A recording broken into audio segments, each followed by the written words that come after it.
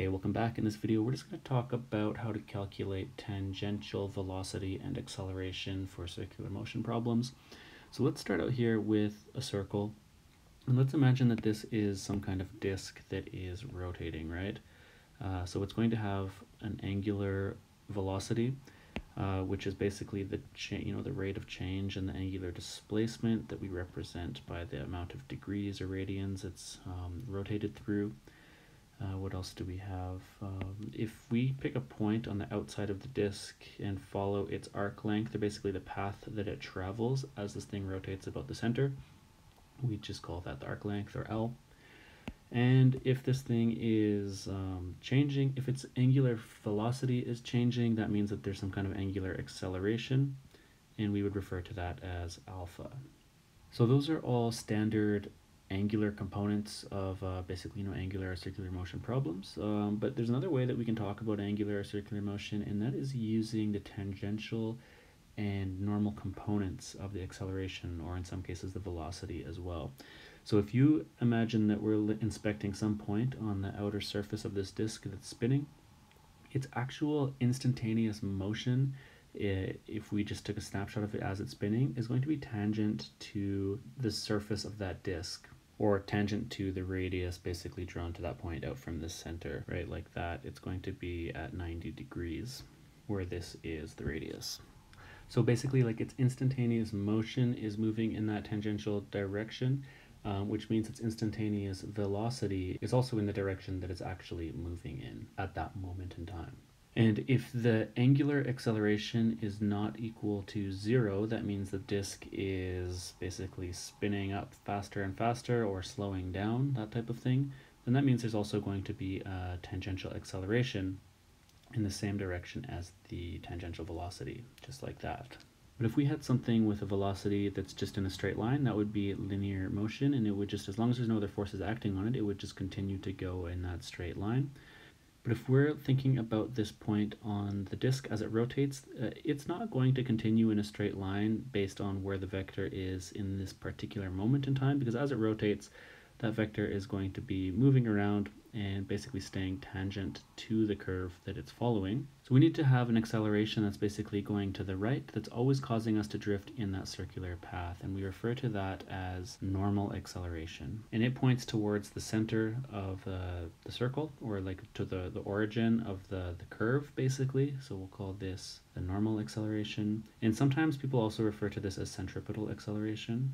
But this will basically always just be normal to the tangential acceleration and tangential velocity as we go around. It's always pointing inwards, and that's basically what's causing us to move in the circular path, always rotating about that center of the rotation.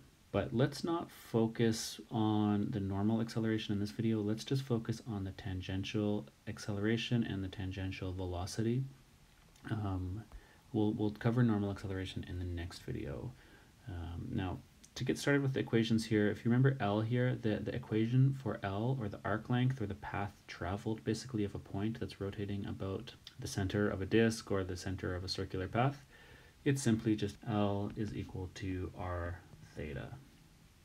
We've seen that in previous videos. The expressions for V and AT are also super simple. We just have V, which is the tangential velocity, is equal to R omega, and the tangential acceleration is just equal to R alpha. So really straightforward equations, and they all indicate, because it's just the angular displacement, velocity, or acceleration multiplied by the radius. That's basically the distance out from the point that we're rotating about. So if we had some other point right here, and it's rotating, and it's only halfway out, it's like a r/2 distance, then it will follow this yellow line here will be half as long as the purple line here for the path traveled by that point, or the arc length. It's given the same angular velocity, it's going to have 1/2 of the tangential velocity, and given the same angular acceleration, it's going to have half of the tangential acceleration. So these are all just proportional to how far away from the point we're moving in this circular path.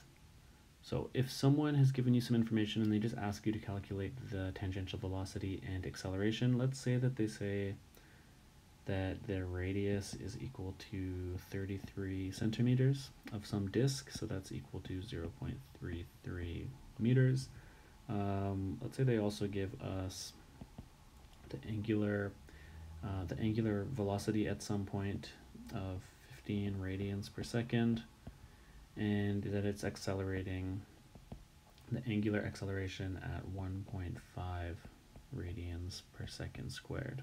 So if someone asked us to calculate the tangential velocity of some point on the outer surface of this disk, then we would just have v is equal to r omega, which would be equal to 0.33 meters times 15 radians per second, which gives us about 5 meters per second. And if we were looking for the tangential acceleration of that same point somewhere on the outer surface of this disk, it would just be at is equal to r alpha, which is equal to 0.33 meters times 1.5 radians per second, which would be about 0.5 meters per second squared. So that's how you calculate them, but it is a little bit arbitrary about what these actually are. If you imagine this was the numbers here were much bigger, and this was a car traveling around a circular path, the tangential velocity would basically be what the speedometer of the car is reading. It's how fast it's going around as it travels, kilometers per hour or meters per second. And if that car was accelerating as it was going, its speedometer is increasing, that acceleration would be the tangential acceleration, basically, as it changes its speed as it goes around this path. Or if you imagine this as a disk maybe rolling on a flat surface, let's draw on a flat surface here. Its tangential velocity at all points on the outer part of the wheel or the disk are going to be having the same value, so they'll all be moving at 5 meters per second, basically tangentially relative to the center that they're rotating about. And if it's not slipping, then right here it's interesting because the tangential velocity here would be going like that, which would be v, which would be equal to 5 meters per second. But this is a relative velocity as seen basically from the center that it's rotating about. And when the wheel is not slipping, it's making static contact. So in this moment that the wheel passes this point, the surface of the wheel and the surface of the ground are making totally static contact with each other. There's no movement here. And it's actually this that's translating directly to the right at 5 meters per second relative to this. It's the same thing. So the center of the wheel would actually be moving to the right, or translating at v, which is equal to 5 meters per second. So as this wheel is not slipping and rotating, the whole thing is actually moving to the right at a speed of v, which is in this case, or at this moment in time, would be 5 meters per second.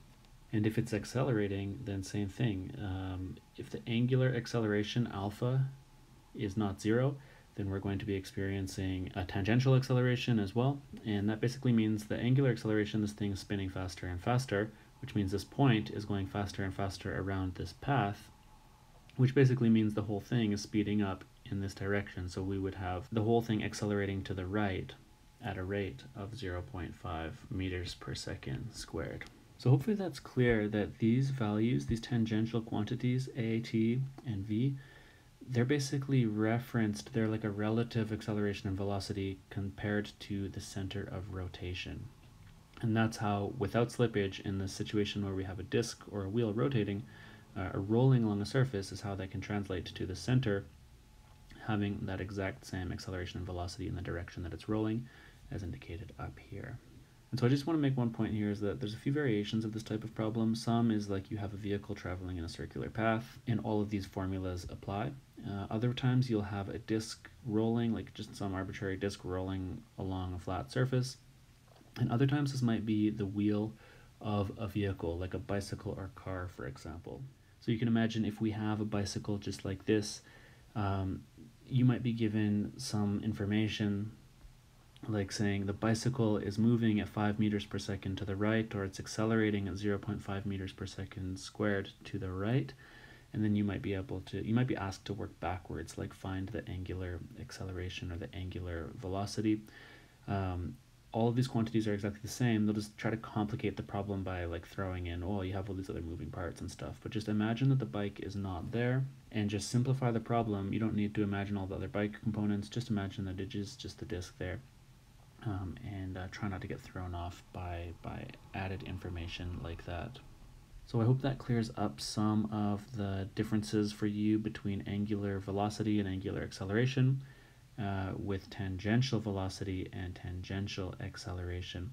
And join me in the next video, and we're going to talk about this inward acceleration for circular motion problems that we call normal or centripetal acceleration.